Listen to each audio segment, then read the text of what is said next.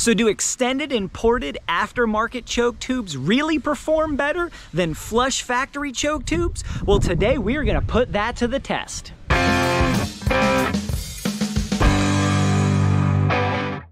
Hey, this is George with the New Hunters Guide, the YouTube channel and podcast. Make sure you check out that podcast, helping new hunters get started and helping active hunters learn new things. Today, we're gonna do a choke tube test. I've got my standard, modified, and full flush Mossberg factory choke tubes, and I'm gonna run these up against some Carlson's extended imported sporting clays choke tubes to find out if these fancier choke tubes really make a difference.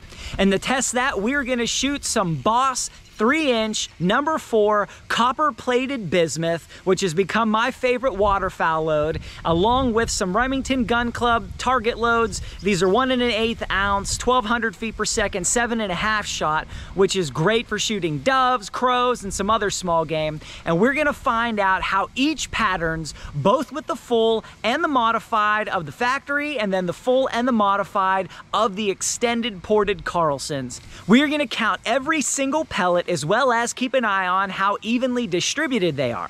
Now let's head down to the range. We are down at the range now, and we're gonna get started first with our factory modified choke, and we'll take our first shot with the Boss number 4s.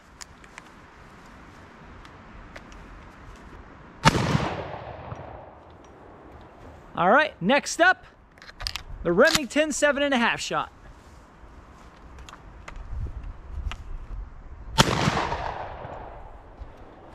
All right, I'm gonna go switch the paper, change out the choke tubes, and we'll hit it again. Now we've got our flush factory full, and we'll hit it with the Boss at 40 yards.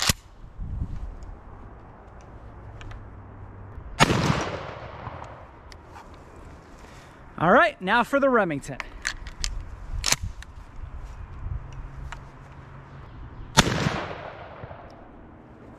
All right, we'll change the paper and another choke. And here we've got our aftermarket Carlson's modified, and we'll lead with the Boss.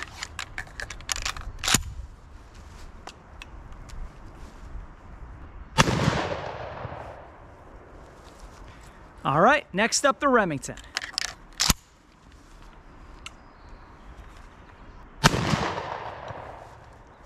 All right, we'll go see how we did, and then another choke tube. And now we have our aftermarket Carlson's extended full choke tube, and we'll start with the Boss.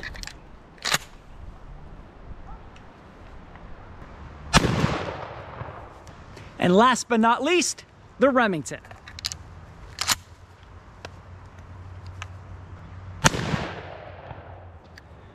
All right, guys, we're gonna go take a look at these targets, but first, I'd really ask you guys to hit the thumbs up button. Nobody is sponsoring this video, but every time you click the like button, you help support the channel and help this video spread to more people. All right, let's go see how we did. All right, I got all the targets laid out. We're gonna go through this pretty quick. Let's start with the Boss factory modified. And of course, this is my little duck here that I put in the middle. The Boss aftermarket modified. The Remington factory modified, the Remington aftermarket modified,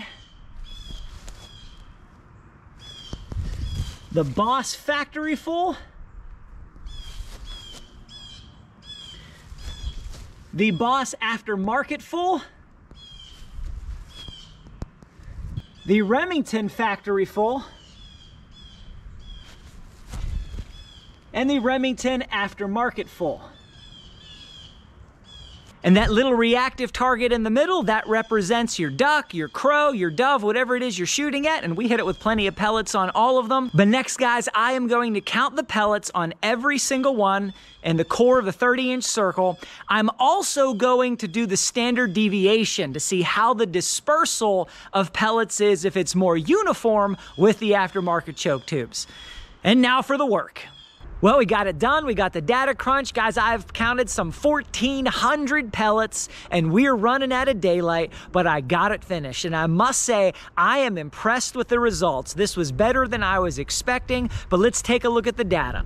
So you can see across the board here, we have an increase in pattern density for the aftermarket Carlson's choke tubes. 14% increase, 1% increase, 15% increase, 1% increase. So with every single load, we had improved pattern density. More pellets on the paper in a 30-inch circle with the aftermarket choke tubes. Now the standard deviation, guys, that one was kind of a wash. Some were up, some were down. You probably need to shoot a dozen shots with each, pattern all of them, crunch all that data to see if there are any significant trends there. But in terms of pattern density, across the board, we had a 7.75% average increase from the stock choke tubes to the aftermarket choke tubes. Now keep in mind, we just tested one kind of stock choke tubes and one kind of aftermarket choke tubes. The one that came with my Mossberg 930 28-inch barrel versus the Carlson's extended ported sporting clays choke tubes. But from this test, I'm encouraged. Depending on your objectives and budget, it may very well be worth getting some extended choke tubes in order to get that modest benefit in pattern density. Now, what you need to do next is click right here, watch this video. It's going to inform you, encourage you, and help equip you with more information. Till next time, guys, I really appreciate you. God bless you, and go get them in the woods.